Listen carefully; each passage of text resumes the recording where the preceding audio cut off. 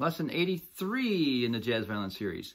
Now, for the next few videos, I'm going to talk about what it's like to be actually on a gig. A gig is a playing engagement. It's the hip term for it. I got a gig, man. I got a job, some people call it. But usually it's gig. And this is pretty prevalent in our culture. It's not a big deal. You should have heard that word before. G-I-G, gig. And one of the biggest things I have struggled with over the years is, what is the gig for?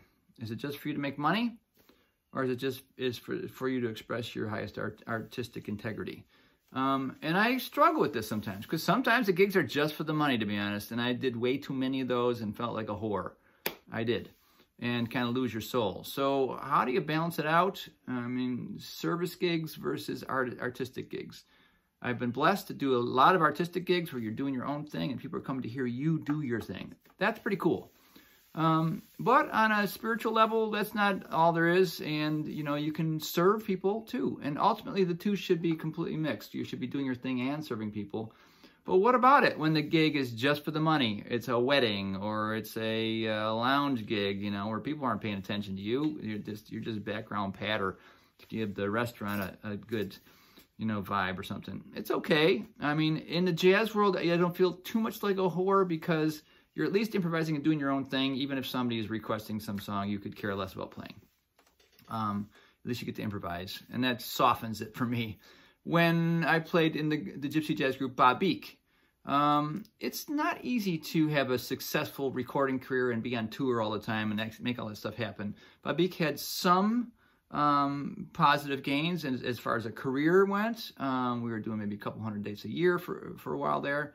But the gigs weren't super high paying, and we weren't making enough money to live on alone by that. So that's where a lot of bands get stuck. And we had some success. We were on, you know, the NPR The World show. We hired an independent record promoter and tried to promote our record, and got up to 51 on the top 50 chart. Just didn't quite make it. So we were making okay money, but we weren't making enough money to live on. We all had to have separate jobs that were flexible so we could go on the road when we needed to. And one guy was a real estate agent. I was a teaching guy. I drove school bus part-time, different things to supplement. So it's a hard spot to be in. So what we do sometimes is we'd get good paying gigs. We do weddings. Now, a wedding is obviously not the artistic highest thing. So it's like, oh man, a wedding? Okay. Thankfully, in that band, people usually hired that kind of group because they wanted to hear our sound. So it wasn't so bad. I have also been in a diehard wedding band before, too. It's the only band I was ever fired from, actually. It's another story. And it wasn't fired because I was doing a bad job. It was fired because I was so bored. The guy said, well, you didn't seem like you're into it. It's like, duh, I wasn't. But I was doing a good job. They didn't fire me for doing a bad job. Anyways, I was a bass player in a wedding band. But it just gagged me. Man, if I have to play this Madonna song one more time, I'm going to go behind my amp and puke. You know, I just was not into it. And having had the taste of blood, like a dog, the taste of artistry. So when Bob Beek did these wedding gigs, it was sort of okay, because we got to do our thing. Just people weren't there to listen to our thing. It wasn't like a concert. So I was like, it's okay, you know. I used it as a excuse to practice being in the zone and not thinking, and so it's all okay. But at one point in you know, our career path, I decided to move out of Buffalo and down to Florida and retire from snow shoveling. And I told guys, if you want to stay here and do weddings, have at it, hire a sub. If you want to go on tour, call me. And so we made those choices. And the band lasted a couple more years, and then we decided to call it quits for personal differences. But it was a good group. Check it out. So I've struggled with all these things. I've done gigs just for the money and kind of hated it. I've tried to balance it out when I'm doing things because I need money, and also because I'm trying to be an artist at the same time and practice.